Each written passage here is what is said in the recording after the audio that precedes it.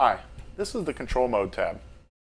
Here is where you adjust how the sensor data affects the outputs to the servos. Right now we're looking at Control Mode B. This one's named Low Gain, indicating our intention is to keep the gains relatively low in this control mode. We have the output of the master gain scaling turned on. This means that in this case, the data of channel 8 will be used to scale up and down the gains assigned below. So a knob on channel 8 on the transmitter can turn up or down the gains in flight. Control type is rate mode.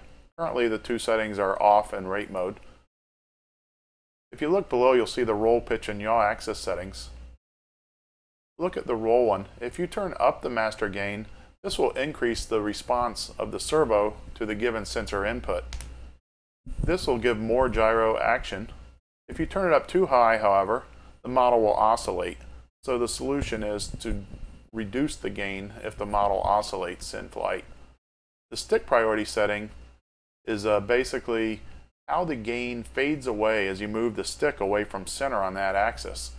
Normally, you'll want to keep this value near the dual rate value for the corresponding flight mode.